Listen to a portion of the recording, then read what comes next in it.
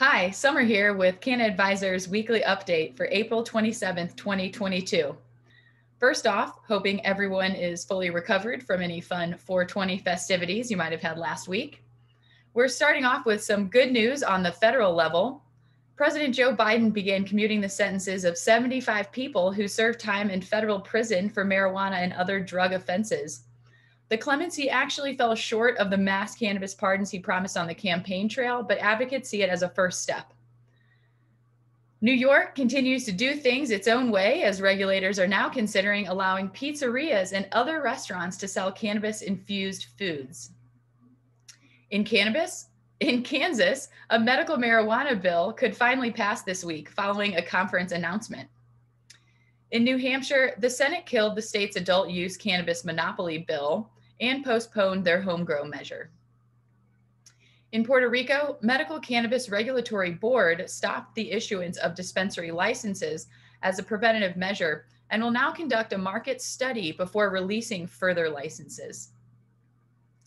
In Kentucky, Governor Andy Beshear announced potential medical cannabis executive actions.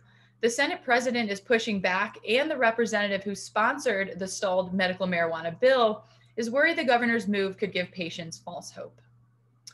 The commissioner of the Florida Department of Agriculture and Consumer Services and 3 Florida residents have sued the U.S. Department of Justice, saying a federal rule barring medical marijuana patients from possessing firearms is unconstitutional.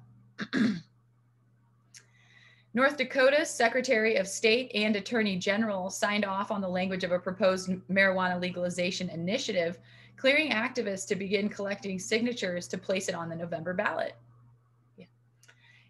In New Jersey, mayors and state lawmakers are pushing back against an attorney general memo clarifying that police can use marijuana while off duty, but a federal law generally banning guns for cannabis consumers that the opponents are citing also has a little-known exception for government employees, like cops.